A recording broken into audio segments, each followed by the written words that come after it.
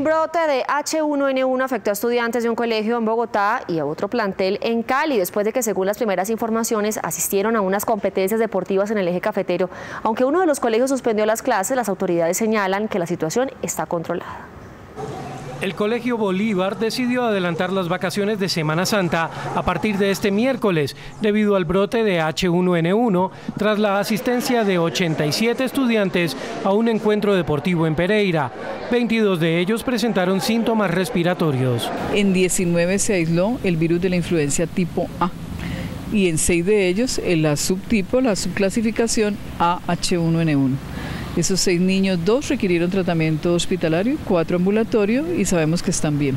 Frente a esto, las autoridades de salud de Pereira aseguraron que el virus no se pudo contagiar en la ciudad debido al periodo de incubación del mismo y que si hubiera sucedido, más jóvenes se habrían contagiado.